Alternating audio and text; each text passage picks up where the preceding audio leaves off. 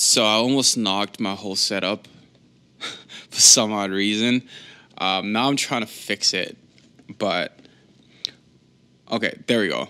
I'm able to record now. So what's up, guys? It's been a while ever since I made a new podcast.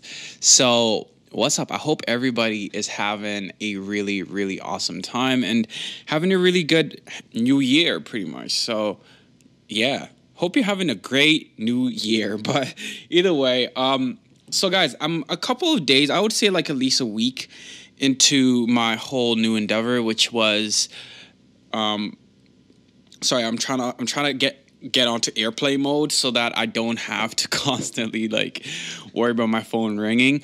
But yeah, so I've been having a really good couple of days, sort of experiencing and going through the whole switch from me no longer being on social media. And it's been a really awesome experience only because I'm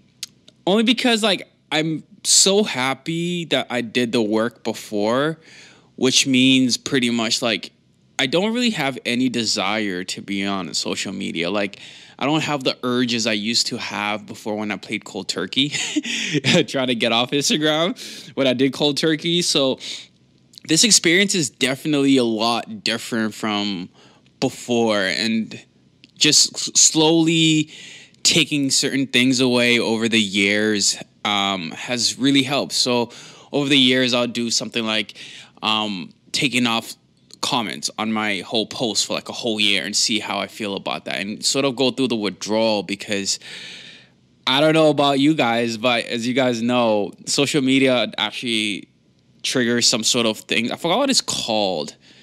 It's like a chemical in your brain pretty much that releases when you see photos and you're on, sorry, I had to burp.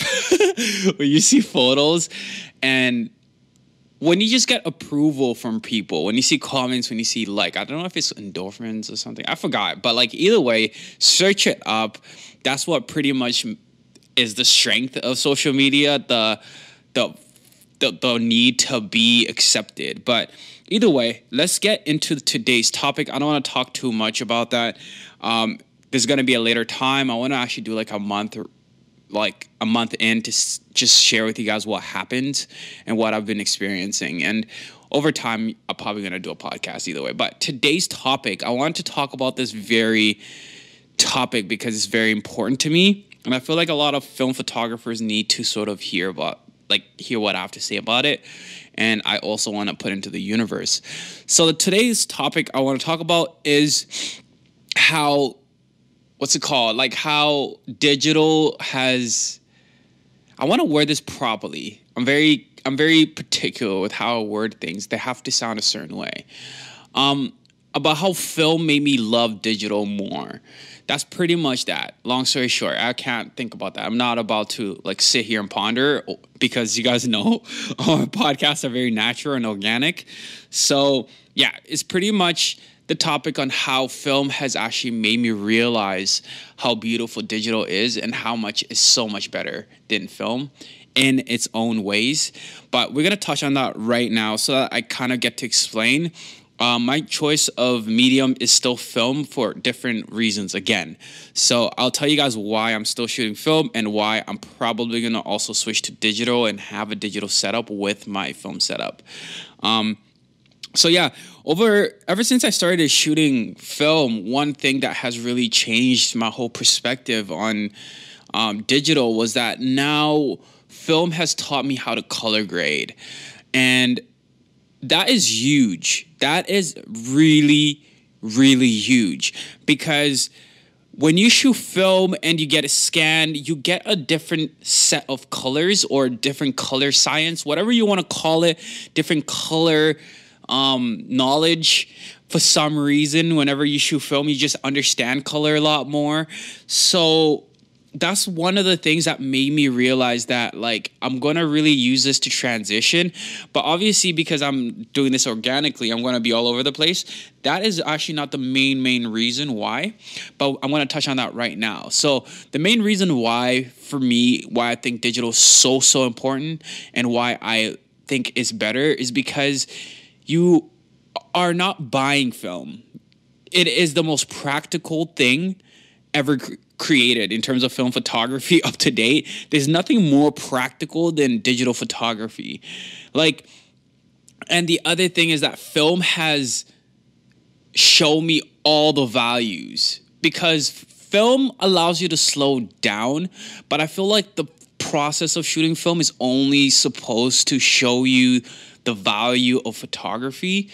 And I'll touch on that a little bit more. So the value of photography pretty much means like how important slowing down is, and taking your time and looking at your composition, and also not taking every single shot and having the realization that not every shot needs to be taken. It sort of gives you this notion, not necessarily notion, it gives you this truth about photography, which is that photography is very powerful, and whatever you do choose to photograph has to have some sort of significant value, because you are putting a value towards those photos, which is buying film, getting it scanned, getting it developed, all those other shit, right? So that's what was the biggest thing for me, because when you look at digital, it literally takes away from that. And I feel like our generation, the newer generation, has just had so much accessibility to cameras that we don't really see the value in photography as much as we would have if it was back in the day shooting film. And I know a lot of people would not be photographers today if it was back in the day, based on my assumptions on their work ethic and how often they make photos, or how they care about photos and all that type of stuff. So I think that's a big fact that we all could sort of agree on. But I feel like a lot of film photographers fail to understand. They have this notion that film is better. If we're comparing eggs, film is better. I know that's not a saying. If we're comparing film versus digital, any older person that has shot film before will tell you 100% that digital is better. But the thing is, why we love film, younger photographers, is that we love slowing down, and we love the tangibleness, and we love so many other things that I might not have mentioned. But I think primarily we just love how the results look, from even the grain and the colors it has.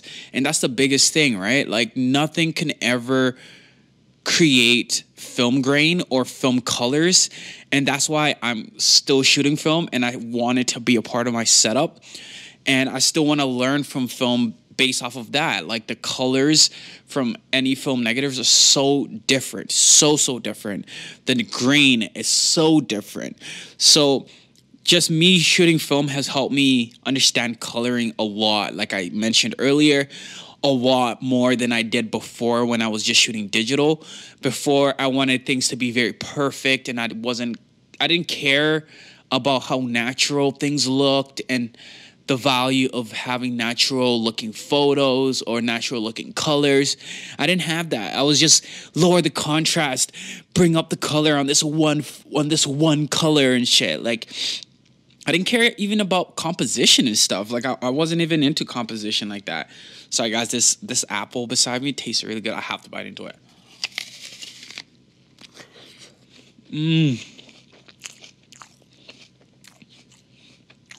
So good.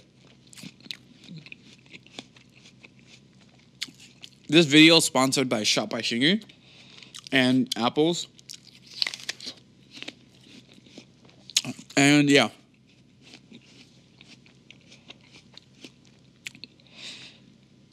I just wanted one bite, and then we're going to continue. So, yeah, so that's the biggest thing that film has taught me, and I feel like everybody sort of needs to see, not everybody, that is very strong words. I think a lot of people need to see the value in digital and appreciate digital, because it truly is better. We're talking, have you ever edited, well, obviously you probably have, but have you ever edited a raw negative before, like not before, after you've been shooting film for a while and never shot digital? You will see the amount of power you have over an image. You'll never even, like, sometimes I can't even edit my film photos, like retouch them heavily, because I lose some of the grain and it will look inconsistent. But with digital, you're able to retouch and retain information. And even Photoshop is even able to guess what type of content was in place of certain content better because of the raw negative and the amount of detail it has and the amount of resolution it has. That's huge. You're able to make corrections in real time. That is huge. And that is why a lot of older photographers have switched to digital and not continue shooting film, because they see the value in that. And I think they've already learned, they already know the value of photography or the value of color grading and how they want the images to look. So it's easier for them to make that transition. But really see the value. They see the value. And I don't think a lot of us younger people don't see the value in it. So that's what's crazy about this. But you really need to shoot digital again to sort of see the value in it. Even when it comes to color grading, I didn't know how much power I have over color grading more than I do with film. The colors will never look like film. Well, not necessarily never, but they are not going to be on par with film. But I can get so much better in terms of like creativity. I have so much abilities to be creative, and I can get the colors close to film depending on how I photograph. But like, this is what I'm saying, that this is crazy amazing, and you sort of need to appreciate digital so that you're able to even incorporate it in your packages. Oh, sorry. I'm having hella burps, y'all. I'm sorry, y'all. But again, this shit is going to be hella organic. But yeah, so like, it's just crazy. I just wanted to share that. Digital is important and it's necessary, and you need to shoot a lot of digital as well and incorporate it into your kits, your camera bag, because it is very good and you will get really good results, really good prints. And again, another reason why I want to have it is because this is a new age. A lot of digital photos, a lot of clients want digital photos. So hopefully in the future, I'll be able to get a digital media format camera. But as you guys know, those are like 10,000 plus. But that's the idea, that I want to get a digital camera like that, or potentially even get like a film back for an RZ or a Hasselblad, because they do have film backs, digital backs for these film cameras. So yeah, specific film cameras, by the way. So yeah, I'm thinking maybe I'll just get a digital back, or just get a medium format digital camera, because it's very important, guys, that we shoot digital as well as film. So with that being said, on my YouTube channel, I am going to be incorporating some digital in the next coming years when I do pick up a digital camera that I like.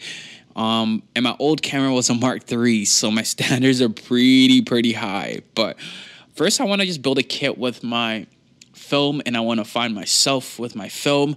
And this is what, again, why film is so important as well, that it allows me to think on a much higher level as a photographer.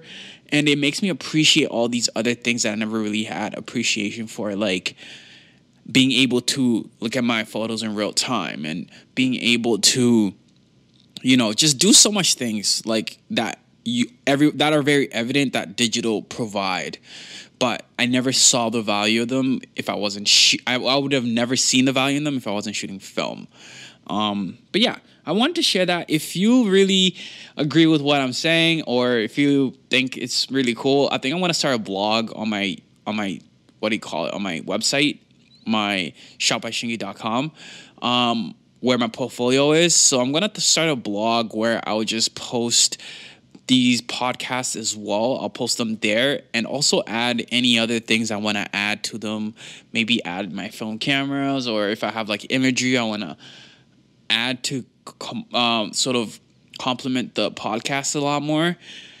So yeah, other than that, thank you guys for everybody that has been supporting me through this journey.